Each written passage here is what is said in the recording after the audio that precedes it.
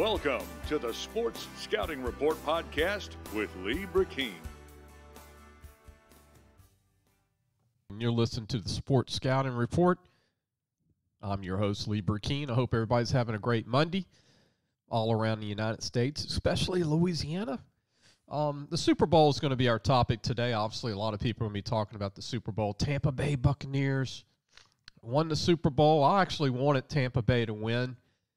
I wanted Brady to get one more championship. 7 total. And also Leonard Fournette. We're going to talk about Leonard Fournette. I've got a Leonard Fournette story. And also talk about Devin White, linebacker from LSU, Tampa Bay Buccaneers. And then we're also going to talk about the LSU baseball team. Today we're going to talk about the hitters, the outfield and the infield, and catcher, man. The potential this LSU baseball team has in 2021 is off the charts. I think on paper, this is the best pulmonary team that he's ever had on paper. Now, they won a national championship, and then they lost a national championship against Florida not too long ago. And he's been in a couple of other World Series in Omaha where he had a couple of other great teams. I think he's had about 7 great teams. He's won 1 national championship. This is a national championship type of team. We'll talk about the hitters that they have coming back. Next week, we'll talk about the pitchers. But just want to go ahead and talk about the Super Bowl. And for whoever's listening to the show, I thought it would be a very close game. You know, before the game was played, I thought that Tampa Bay's defense was the real deal. I really did think that was the case. And, obviously Kansas City's offense was the best offense in the NFL. That defense for Tampa Bay, led by Devin White, shut them down. I mean, they made them do dunk and donks, underneath, and they wouldn't give up the big play. And that's what Patrick Mahomes is known for, getting those big plays. And it just didn't work out. Tampa Bay had a phenomenal game plan. And that offensive line for Tampa Bay was dominant. And Leonard Fournette had a phenomenal game. And you know what's really crazy about the Super Bowl? Think about this. The New Orleans Saints beat Tampa Bay twice during the season. Take that in. The New Orleans Saints beat Tampa Bay twice. They're in the New Orleans Saints. They're in the same division. They not only beat them twice during the season, but they beat them by 4 touchdowns the first time. Now, that was early in the season. That's when Fournette and Gronk and Tom Brady and all these great players were before they were gelling. And I mentioned that on our show about 3 months ago. So, this team's going to become a very good team once they're all in sync. And we all saw that. We all saw what happens when a team comes together. And the greatest player in the history of pro football, Tom Brady, wins a Super Bowl at the age of 43. That's incredible. Isn't that incredible? That he looks like he's 33 and not 43. The way he throws the football underneath and the arm strength he has down the field to throw those 50-yard passes or 40-yard passes on a line. Now, it doesn't hurt to have a ton of players around you, but he helped recruit these guys, so he gets the credit. He helped get Leonard Fournette and Gronk at tight end and all the receivers that they have. I mean, and the O-line, he helped get these guys. He helped build the team, actually, like a player coach. Kind of like what Peyton Manning did in Denver. When Peyton Manning went to Denver to help them win a Super Bowl, he helped build that team. They consulted and said, Peyton, who do we need to get at receiver and running back to help the Broncos win a Super Bowl? And they did. I've never seen anything like this. I've never seen a 43-year-old quarterback play at this level.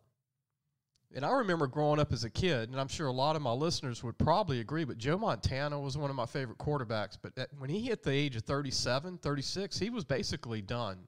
Dan Marino, when he was about 35, 36. He was basically done. You know, Michael Vick was kind of done at the age of 32. You know, Sims at the Giants, he was done in his early mid-30s, just done. You know, all these great quarterbacks were just done before the age of 40. I mean, they either lost their arm strength, they just lost that competitive ability to compete at a high level, and this guy's got so much talent left. It's incredible. They can go back and win this thing again. But it's really crazy that the New Orleans Saints dominated them and beat them twice. Now, they did beat the Saints in the third game in the playoffs in New Orleans, and I still will say this. If there would have been a crowd-packed house in New Orleans, if it wasn't for Corona, and it's always something for the Saints, right? There's that flag call against the Rams. It got the Rams to the Super Bowl in the NFC Championship that was played in New Orleans, remember? And then there was that last Hail Mary pass or touchdown in the last 1 minute of the game against Minnesota in the playoffs the year before that. And now with the coronavirus, I'm telling you, I really believe this. If the Superdome would have had capacity fans against the Buccaneers, I think the Saints would have won the game. It gives you that extra juice, and you can't hear the plays coming in. Brady and them, they would have had trouble. It's just always something with the Saints. It's the worst luck I've seen for a pro organization 3 years in a row. It's incredible. But anyway, Tampa Bay wins the Super Bowl. They beat the young phenom and Patrick Mahomes. And you know what's crazy is that LSU played Texas Tech in that Texas Bowl in Houston a few years ago, and they played Patrick Mahomes, and remember that was a thriller to watch. It was like, I can't remember the final score, but LSU had to score in the 40s to beat them, and they scored almost 30 points, and Mahomes just kept pulling out great plays after great plays, and I think that's what got him drafted really high. And Devin White was on that team for LSU. He went against Mahomes in college in that bowl game. He was a young player in that game, and then they had a few guys that were in this game that were actually a part of the college football scene that went against Mahomes. We're going to take a break. When we come back, I want to tell a story about Leonard Fournette, Tyrann Mathieu, and Devin White, all players that I watched in high school. I thought I would share some stories with the listening audience. We'll come back, and then after that, we're going to talk some LSU baseball. We'll talk about the top hitters on the LSU baseball team. Obviously, it's going to be a tough season with a great team. There's a lot of great SEC teams again this year. But we're going to talk LSU baseball, too, later in the show. We'll be right back. Listen, whatever you're driving right now, Tommy Harvey wants it. Bring it in to Harvey Subaru, Lexus of Shreveport, Bossier City, or John Harvey Toyota. They're paying big bucks for all trades right now. They'll cut you a check right there. Tell them Lee sent you. Welcome back. You're listening to the Sports Scouting Report. I'm your host, Lee Burkeen. We're going to continue with our topic, the Super Bowl. I want to start with a Leonard Fournette story to tell you what kind of guy he is. We called Leonard Fournette when he was in high school to come down to Baton Rouge and take a picture on the cover of our magazine, and he was so nice. And when he came down, he was one of the nicest, most humble kids that you'll ever meet. He was a parade All-American in high school. He's one of the top I think he was one of the top 5 players in the country. I thought he was the best player in the country coming out his senior year out of St. Augustine High School in New Orleans, the Purple Knights. But Leonard came down, and he was one of the nicest, quietest young men that you'll ever meet. For a guy that had dominated the high school scene and was getting recruited by Alabama, LSU, all the big schools, Ohio State, Michigan, Notre Dame, Penn State, you name it, USC, everybody wanted Leonard Fournette.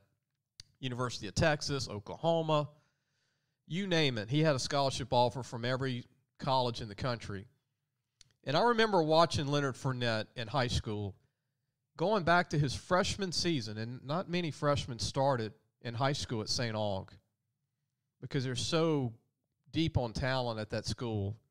You usually have to play when you're a junior or a sophomore.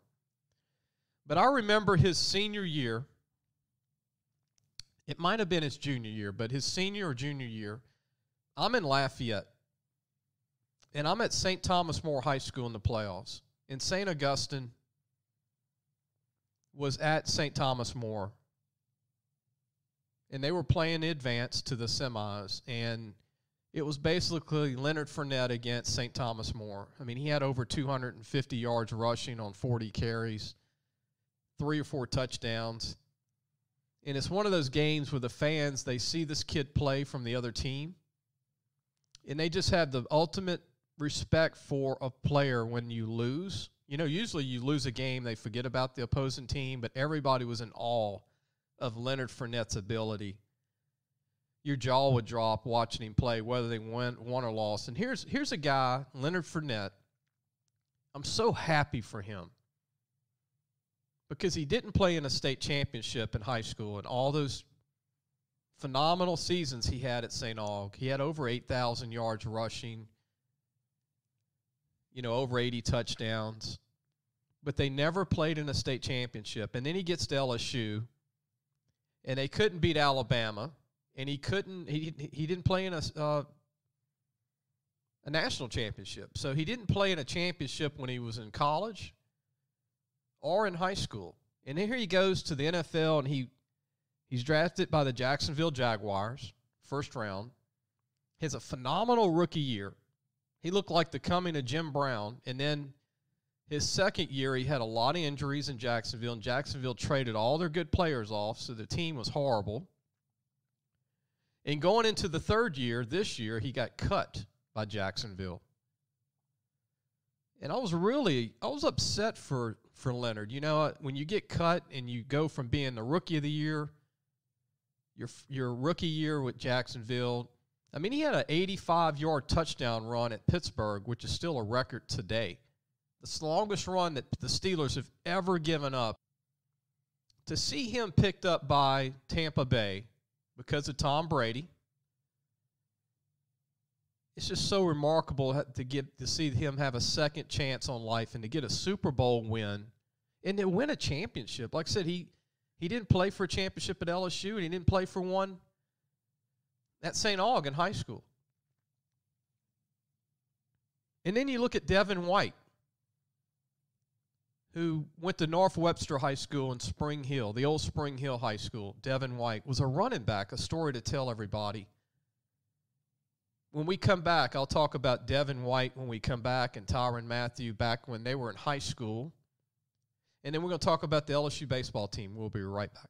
Looking for a used car? Harvey Autos has 3 dealerships, which means 3 times the used vehicles. They've got everything from fuel-efficient compacts to luxury models, even hybrids, and certified pre-owned with a warranty. Check out John Harvey Toyota, Harvey Subaru, or Lexus of Shreveport, Bossier City. Before I get into talking about Devin White and his high school days at North Webster High School before LSU, I want to give a plug to our great sponsor, John Harvey Toyota. Looking for a used car? Harvey Autos has 3 car dealerships, which means 3 times the used vehicles. They've got everything from fuel-efficient compacts to luxury models, even hybrids, and certified pre-owned with a warranty. Check out John Harvey Toyota, Harvey Subaru, or Lexus of Shreveport, Bossier City, Louisiana. Check them out. They're great people, great supporters of what we do, and they support high school, college football throughout Louisiana, especially in Bossier City, Shreveport, Caddo, Natchitoches area, and Ruston, those areas. But we want to get back to talking about LSU former football players from the Super Bowl. Get back to talk about Devin White. You know, Devin was a running back in high school, and he played some linebacker, but he was mostly a running back for Coach Ware. And, you know, when you watch this guy run, he looked like a Herschel Walker in high school. You know those big arms that Devin has and those tree trunk legs and his athletic ability? I really wanted him to carry the ball at LSU. I was hoping they would put him in on goal line, but they never They never did. I mean, I was hoping that Les Miles would put him in, but I think they were scared if they put him in at running back, he'd never go back to linebacker because he could have been an All-American running back at LSU, just as good as him being a Butkus Award winner linebacker. But Devin White, when he was in high school at North Webster, he dominated the high school scene as a running back. And another great kid, I remember when we called Devin White, and I called him in May of his senior year to come take a picture for the cover of the magazine, Louisiana Football Magazine. And Devin showed up. The picture was taken in Lafayette. It was actually taken at a high school in Lafayette. St. Thomas More High School is where we took the picture that year. And when Devin showed up, I asked him, I said, Devin, man, did your parents bring you? He said, no, sir, I drove myself. I said, you drove yourself? He said, yeah, man, I drive everywhere. It's no big deal. He was like a 25-year-old at 17 in maturity. You just knew, not just athletic talent, you just knew. I just knew back then, watching him on film, that he was going to be a great player, but his maturity was off the charts. I mean, this kid drove for 3 hours to come take a picture for the cover of our magazine. He said it was important to him. We thanked him. Very quiet guy, but when he spoke, you heard him. And, you know, just such a great kid. And he was on the cover of our magazine, and I'd picked him as one of the top players in the state. Another player from that game, obviously, Tyrann Mathieu from St. Augustine, the same high school as Leonard Fournette. I had a chance to watch Tyrann play when he was a sophomore at St. Aug, and I'll never forget, it was one of the greatest games I'd ever seen in my life. I think it was McDonough 35 they were playing. And I had somebody film the game that we paid. Back then I was filming games, and I was breaking games down for LSU. Going in from Nick Saban, I did it for Nick Saban, and then the first 2 years for Les Miles, before there were analysts, before you had personnel directors, I was basically doing that for them for Louisiana. I would film all the games a year in advance, 2 years in advance, break it down, rank them, and give the information to the LSU coaches before they would go out on the road in May. And I did that for 6 years for LSU. And I'm the one that filmed the game of Tyrann Mathieu back then. We filmed about 7 games, actually, at St. Aug during that era, which involved Chad Jones later on, and Raheem Aleem, and also several other players in the NFL right now. Trey Turner. We were able to supply the LSU with the film of Trey Turner from St. Aug, who's an all-pro offensive guard, who blocked for Leonard Fournette. But when Tyrann Mathieu was at St. Aug, this game, he had a punt return for a touchdown. He had a pick six for a touchdown. He had 13 tackles and 5 behind the line. And he was only about 5'8", at that time, about 160. And this was his sophomore year. And you know, not many guys 5'8", 160, you say, man, that kid's going to be a great player. When you see Tyrann Mathieu play his first play in high school like I did, it was like, this guy is going to be phenomenal. I mean, he was a sophomore in high school. He made plays. He reacted on the ball and made plays you just don't see from sophomores. And you knew he was going to get a little bit bigger, which he did. You know, he got up to 5'9", about what is he playing now? I think 180 pounds now.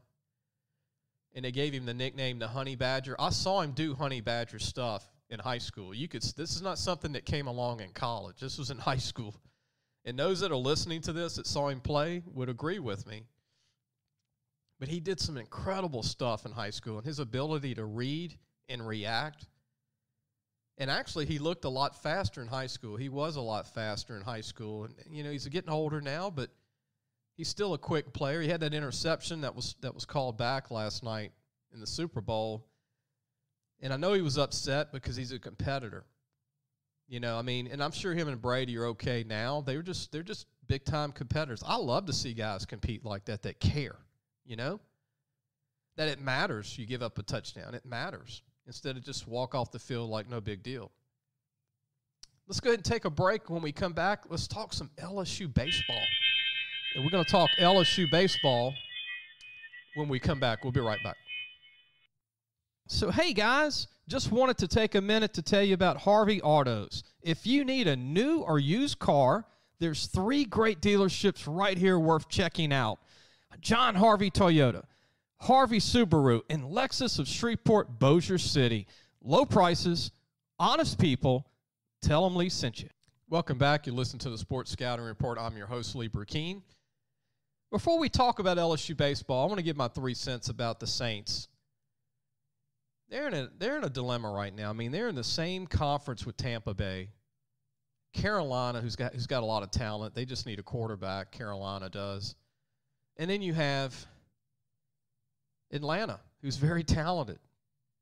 Will Matt Ryan come back to Atlanta? Will Atlanta get a new quarterback? Will Atlanta try and get another veteran just to have a change, just to get rid of, just let Matt Ryan go somewhere else, just a change for both parties? Will Bridgewater stay in Carolina? But I'm going to tell you, this is going to be a juggernaut for the Saints. I mean, Tampa Bay is going to get better and better and better. They're just going to add more and more players. And look, the Saints have a great team.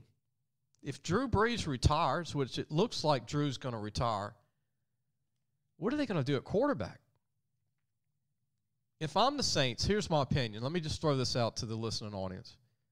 If I'm the Saints, I trade up for Zach Wilson, the quarterback from Brigham Young, because Zach's not really a top 3 pick, but he'll go in the top 10 picks. So the Saints are going to have to trade up to get Zach Wilson. They don't have a top 10 pick. But, I mean, it's now. You know, you got to get off the pot and get a young future quarterback. And here's the thing. If you get one in the top 10 picks, he might not be your starter next year, but he'll be your starter the following year. So you still need a veteran quarterback for this year. Is that going to be Jameis Winston? Are they going to let Jameis sign with another team? Are they going to pick up another veteran quarterback? I think they will. But the thing about this quarterback situation, you want a long-term quarterback, you either need to get one in the draft and trade up and get Zach Wilson. The reason I say Zach Wilson from Brigham Young is because he fits the Saints offense. He's 6'3", about 220. He can run. He can throw. He can do the spread. He's phenomenal. I think he's got a lot of Joe Burrow ability. Or you can get Kyle Trask in round 2 and trade up for get Kyle Trask. I think would be a great quarterback because for a big guy, he reminds me of Ben Roethlisberger from the Steelers. And remember when the Steelers went out to the Miami of Ohio to get Roethlisberger? He wasn't a big name coming out of college. Remember when Buffalo Bills drafted Josh Allen out of Wyoming? Nobody knew about Josh Allen at Wyoming. I watched him in college, but the Saints either have to find a sleeper quarterback or they need to trade up for a quarterback. And another quarterback they could trade up for would be North Dakota State's Trey Lance, who's 6'4", 225, runs a 4.5 40. He's also a dual threat guy that's not just a runner but a great passer. He's won 2 national championships at North Dakota State. He's a phenomenal talent. He's a redshirt junior draft-eligible quarterback. I don't think Justin Fields from Ohio State is ready.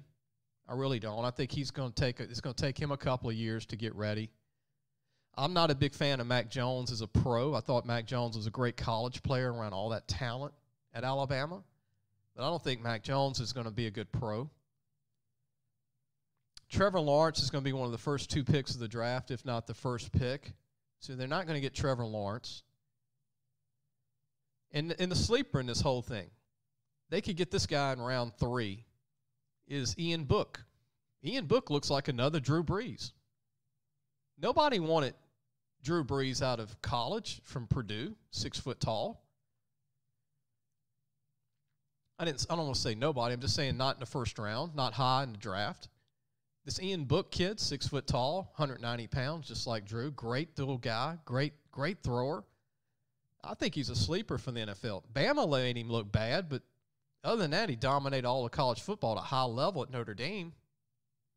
And he's one of the greatest quarterbacks I've seen with his feet and his arm. I think Ian Book's going to be a heck of a pro quarterback. I really do. He might go round 4 or round 3, but that's a guy that the Saints could get and develop. You know, it might take him a year, but he might be the next Drew Brees type of quarterback at that size. He's got some special talent.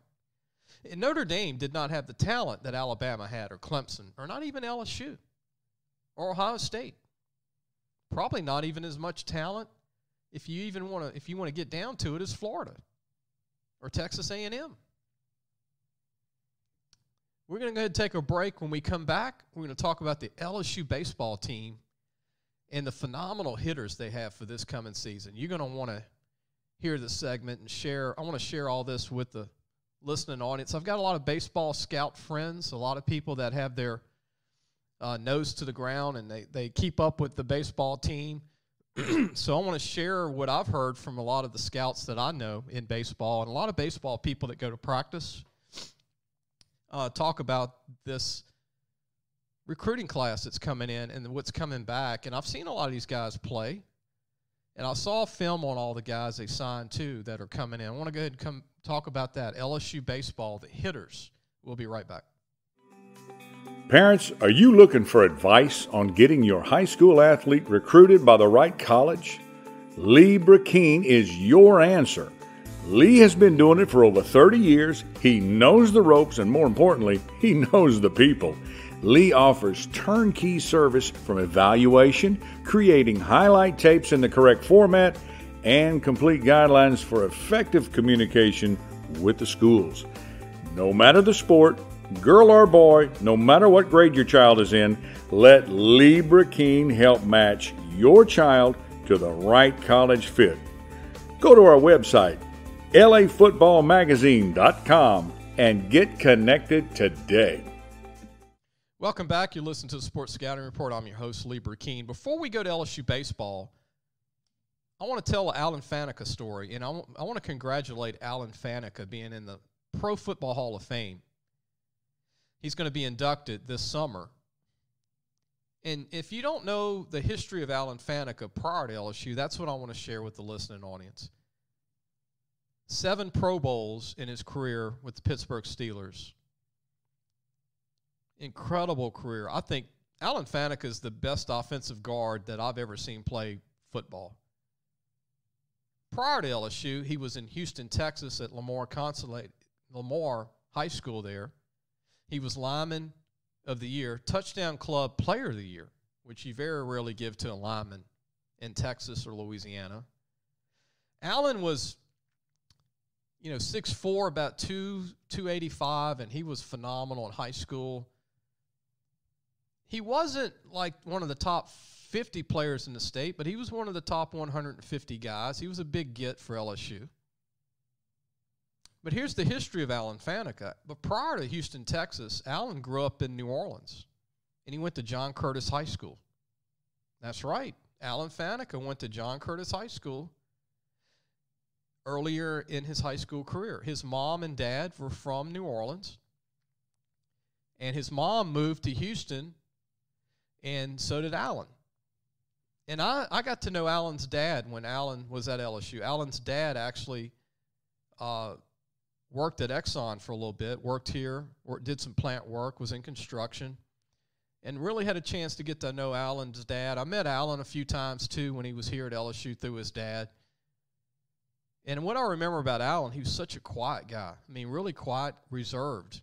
Basically not very talkative, but you could tell when he got on that field, he became a different dude. He finished tackles. I mean, this guy dominated college football, and he was at LSU when they weren't very good.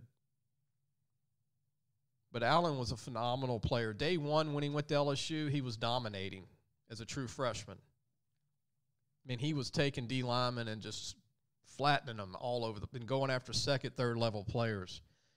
But Alan Faneca, like I said, he went to high school in Texas, but he started his high school career at John Curtis High School in New Orleans in River Ridge, Louisiana.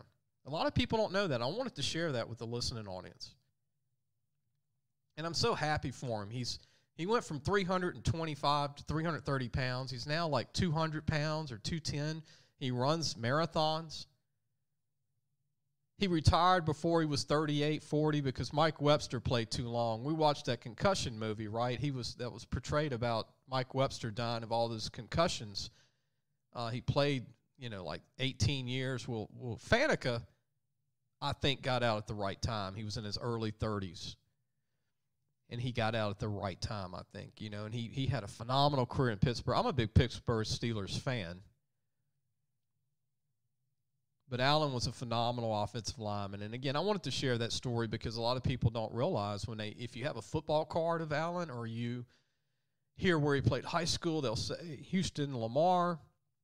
Well, John Curtis High School, that's where he's from. His family's from New Orleans, from the River Ridge area. Or they could have been anywhere from that area, River Ridge or Harahan or any of those places to go to John Curtis. But Alan was raised by his mom in Houston, and his mom and dad were divorced. And his dad moved to Louisiana when he was playing at LSU. He was living out of state, and his mom, I don't know if she moved here, but I know that she raised him in Houston, Texas, after they moved from New Orleans, River Ridge area to go to Houston, Texas. We're going to take another quick break. When we come back, we're going to talk about LSU baseball, their hitters, the phenomenal lineup they're going to have. We'll be right back. Listen, whatever you're driving right now, Tommy Harvey wants it. Bring it in to Harvey Subaru, Lexus of Shreveport, Bossier City, or John Harvey Toyota. They're paying big bucks for all trades right now. They'll cut you a check right there. Tell them Lee sent you. Let's talk about LSU baseball. Welcome back. I'm your host, Lee Burkeen. You're listening to the Sports Scouting Report. This segment, again, our topic, LSU baseball. I think this LSU baseball team on paper, from a hitting standpoint, pitching, catcher, speed, it has everything. We're not going to talk about pitchers today. We're going to talk about the hitters. Hitting's been a problem for the LSU baseball team as a lineup. They've always had a couple of good hitters, even on bad teams for Mainieri. But the last 2 or 3 years, and even the last 5 years, you really even when Bregman was there, they didn't have a great hitting lineup. But this year you got guys that can play multiple positions coming back and new guys coming in the infield and outfield. There's a lot of guys that can play the outfield, infield, and DH. So I'm going to throw out a bunch of names, tell you a little bit about them, and tell you how these guys all can play multiple positions. And that's another thing that Mainieri lacked was a deep infield. He only had 2 or 3 guys. He didn't have any options when things went cold. When somebody couldn't hit it and the bat was cold, there wasn't anybody to bring in. He'd have his star players, and that was it. But this team has competition. And this LSU baseball team, they have players that are going to compete against other players at every position in the outfield, from first base, second, third, shortstop, catcher, DH, left field, right field, center field. And let's start with Zach Arnold. Zach Arnold's going to be a sophomore from California, 6'2", 190 pounds. Zach can play second or shortstop, either one. I'll look for the guy to start at one of those 2 positions this year. And that you can look at a starting lineup right now, but that's all going to change because if you can't hit the ball and you can't play defense, that's why I'm going over this today. There's going to be several options that Mainieri has. The starting lineup won't get settled in until about 20 games. It's kind of like basketball. Everybody gets a shot to start, and then if you don't get the job done, then somebody's going to take your place. You also have at second and third base, he can play second, third base as a true freshman from California, Jordan Thompson, who would have went in the first round of the MLB draft, but because of lack of money with COVID, he's in college. He's a true freshman. Zach Arnold's about 6'2". This kid's about 6'1", about 190, and he's a phenomenal glove guy, and he's got power. And Zach Arnold's got power, man. These California kids, these 2 kids are they have very promising futures at LSU. They're big, tall kids that have great bats, and they're very good as infielders. You also have Cade Daugherty, who played last year as a true freshman from Denham Springs. And Cade can play second or third base.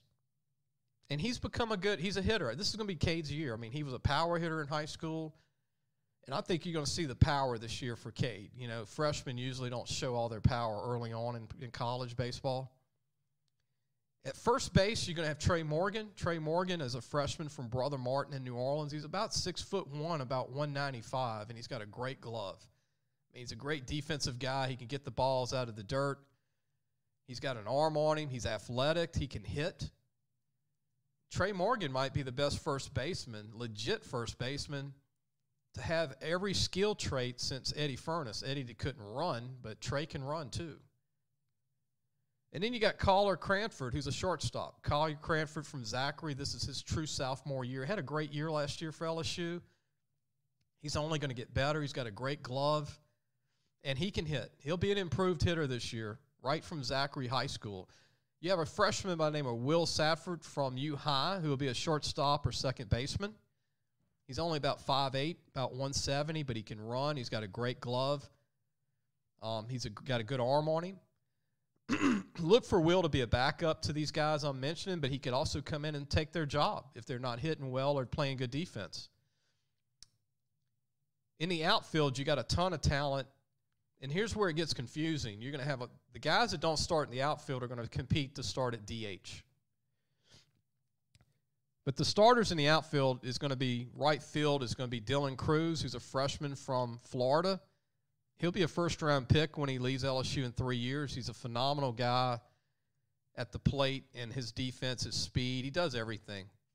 He can hit for power. He can hit both sides of the field, left or right field. Dylan Cruz is a guy, again, if the MLB had the money, and it wasn't because of the coronavirus, he would have went in the draft and not come to college. Basically, the lack of money is what got this kid to college, and that's another, just like Jordan Thompson I mentioned earlier from California. So look for Dylan Cruz to be a phenom. He's a guy that you've been seeing like play at Vanderbilt lately, those guys at Vandy in baseball that are so good. Well, LSU's finally got him a phenomenal hitter since Bregman.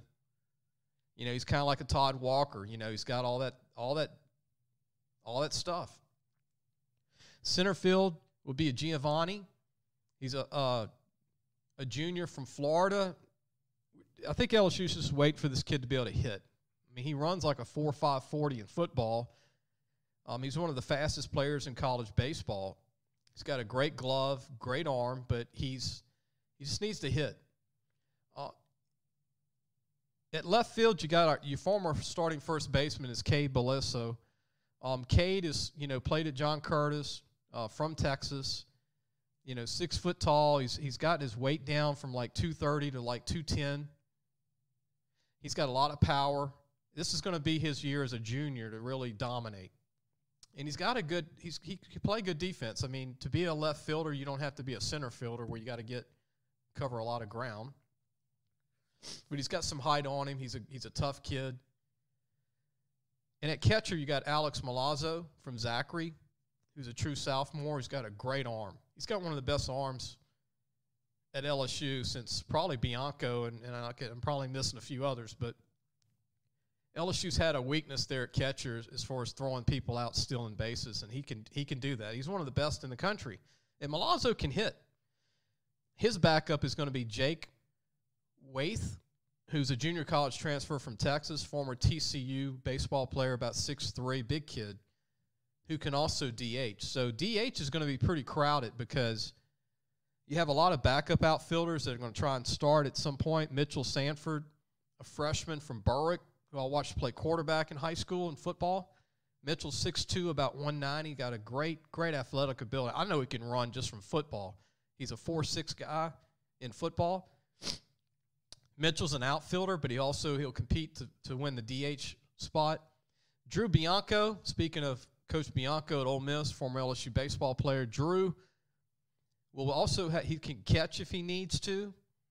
He's an outfielder, and he'll compete at DH. There's Maurice Hampton, the great freshman recruit last year from Tennessee he struggled in football for LSU.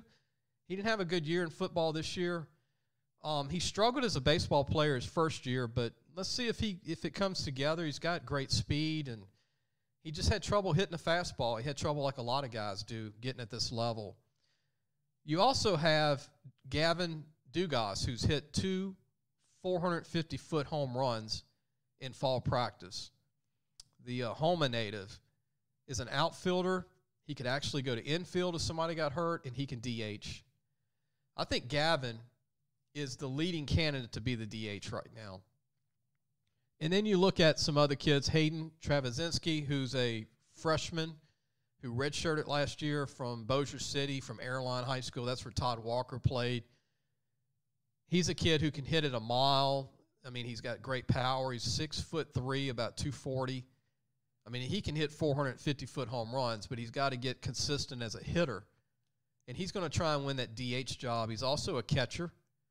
And the final player to mention, man, LSU's got some talent, is that Brody Dross.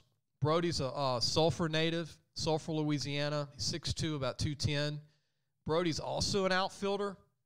He's got a lot of power. He's also a guy that could have signed for the MLB, but because of COVID-19, because of the lack of money, instead of signing in the second or third round, and he didn't go in the second, third because he told him he was going to college, Brody's going to be a heck of a player at LSU. He's a guy that just, when it all comes together, he might end up being your DH by midseason. It might not be. It might be him. Gavin Dugas might battle that DH position the whole season, I predict. But Brody's an outfielder, and if somebody slumps in outfield, he can end up taking somebody's. I think Cade Beloso is going to be the starter at left field. I don't think he'll get beat out. Dylan Cruz at right, I don't think he'll get beat out. But Giovanni in center, that's the guy that has a job for as of today. And I know Maneri would like him to become a good hitter. If he struggles at the plate, then again they can put some other players out there. Brody might be that guy. But he's 6'2", 210. He was a really good football player early on in high school too. He's probably the most talented freshman coming in that hasn't hit his stride yet, that it hasn't all come together. But he hit some home runs over the summer, and he's got so much talent. He played at Barb High School. But we'll talk about pitchers maybe Friday of this week, and the staff is loaded because there's some carryover with extra scholarships. It's a one-time extra scholarship deal where they don't count against the total. And so LSU can carry, I think they're going to carry 4 or 5 players over the total because the NCAA gave an extra year to some of these baseball players, just like all sports. And so that makes the LSU pitching staff really deep. The key is here.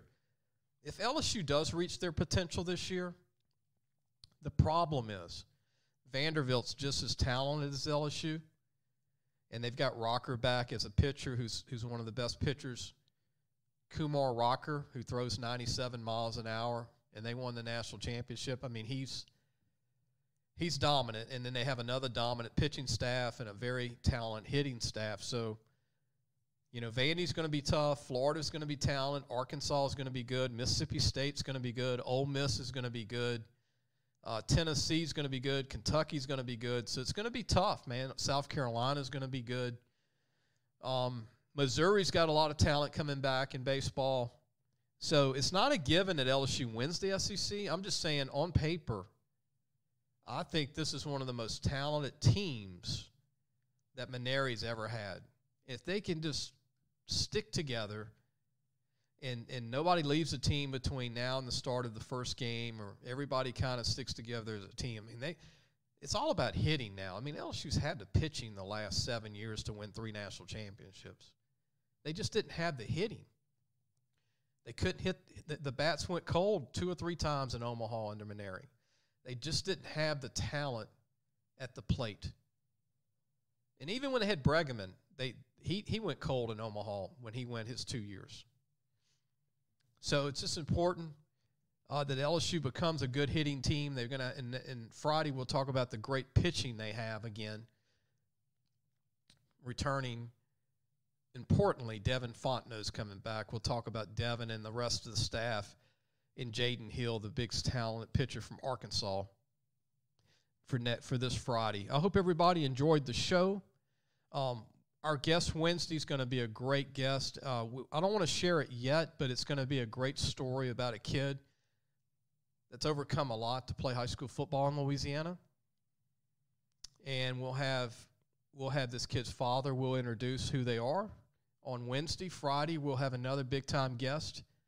And I hope everybody, again, is having a great Monday. I know we're all back to work. I worked all weekend, but I hope everybody is having a wonderful Monday, and we will see you on Wednesday.